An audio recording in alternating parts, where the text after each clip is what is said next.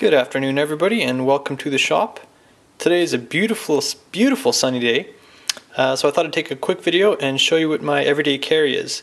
I've been meaning to do this for quite some time, so I'll go through everything that I carry and tell you why I do so.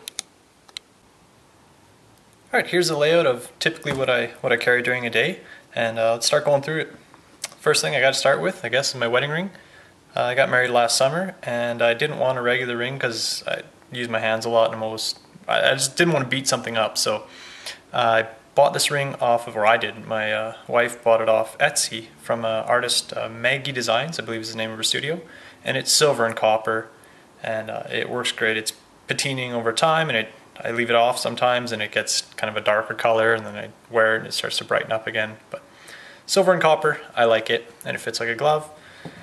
That's the first thing. Second is my watch. This is a G-Shock GA, I never remember this code on it, GA100, and this is the blackout edition. I've had this for about 3-ish years now, maybe, and awesome watch, magnetic proof and bomb proof, and I can wear it in the workshop. I wear it when I go biking. Just my everyday watch, and not afraid to beat it up. It's not horribly expensive. I can take a beating, and it looks really cool. I like the look of it. I'm a big fan of steel bands usually, but this all black one, I really like it, and it wears really comfortable. So next thing I've been carrying, light. Always have a light on me. This is a 4.7s. This is the mini, Quark mini. I also have the larger Quark, what's it called? The Quark AA, I think, or Quark, not the Quark, 4.7s, something, whatever. It takes a single AA. I've lost it. I haven't found it for about a year. I have no idea where it is, so I got this one for Christmas. They're kind of pricey lights, but they're awesome. They got all kinds of modes on them, and nice and tiny. Fits in my little side pocket here, and I carry that every day, and it comes in handy, super handy, more than you'd assume. This, just a wallet. I've recently been carrying this. I never carry wallets. I hate the bulk of a wallet. So this is another gift I'd got or received, and it's nice and small. I can just put a few cards in it that I normally need to carry, driver's license and whatnot. Put some cash in there, and it's got a little magnetic clip made by Fossil, black leather. It's nice. I like it, and it just sits in my front pocket here and clips on the edge. And it's not obtrusive, and it's I forget it's there, so it's perfect for me. Next up is we got the phone, and I'm still kind of old, I guess. This is an old iPhone 4S, but it works great. I have no need to upgrade it. I just wanted a nice case for it, and I had plastic cases and big cases, but what's the point of buying kind of a sleek phone when you chuck it in a giant case? And nobody really calls me.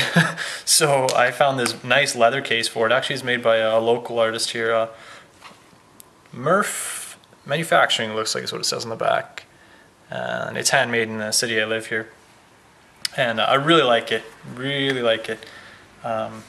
it's all leather, and it's really starting to conform nice. I keep it in my back pocket, and it's nice soft leather, wearing it over time, and I keep some business cards just jammed in the front.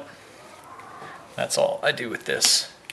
Normally it lives in my pocket, and otherwise it just sits on my desk or whatnot. And that goes in my back pocket. Leatherman Wave.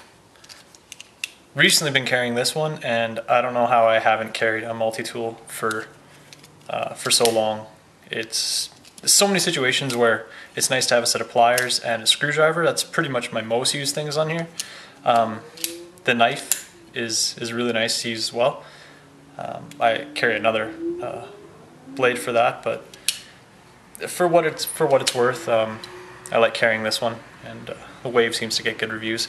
That just sits. I put it in my back here, in the little clip it came with, the little leather clip. Keep it on kind of my rear belt loop so I can hide it behind me, and usually my shirt covers it, so no one ever really knows I have it. I don't like it to look like I'm carrying a bunch of gear on my belt. This knife I've been carrying, needs a little bit of a cleaning now, but this is my Chicago River knife and tool. It's the M2102, and I've had this for about 3-4 years now, and I carry it every day, and I beat it up and I sharpen it, and then I get it all dull again, then I sharpen it again. And I love the look and feel of this knife, and it's got the security lock so that the blade won't collapse, and you can't close that until you pull the release. So nice blade, I like that one. Goes in this pocket here, keep it on my right side. This, as anyone knows, I build pens. This is a prototype. It's a new one I'm working on. It's a Mark II. Should be available pretty soon in my web shop, but I'm not releasing it yet until I tested it out, or test it out. But I'm loving this pen. This is it's probably one of the nicest things I've built. Bolt action, brass, aluminum. Yeah, I dig it. It's really nice. Really, really nice. Nice feel. I've made a few of these prototypes now, so I just keep carrying them around. I cycle through them each day and just kind of put them through their paces and drop them and beat them up, and just see how they hold out, see how the clips hold. But anyways, more on this later. Awesome pen. And last but not least, it's my little Moleskine, little just notebook, and I like having paper. Obviously, carrying a pen is kind of nice to have paper with it. I've been carrying this now forever. I was carrying the thinner ones for a while, but I found they got too beat up. I don't really fill these out very quickly, and I like the feel of kind of the faux leather, and I like them a little thicker, so they're not so flimsy. This one just sits in my back pocket, and that's how we have it.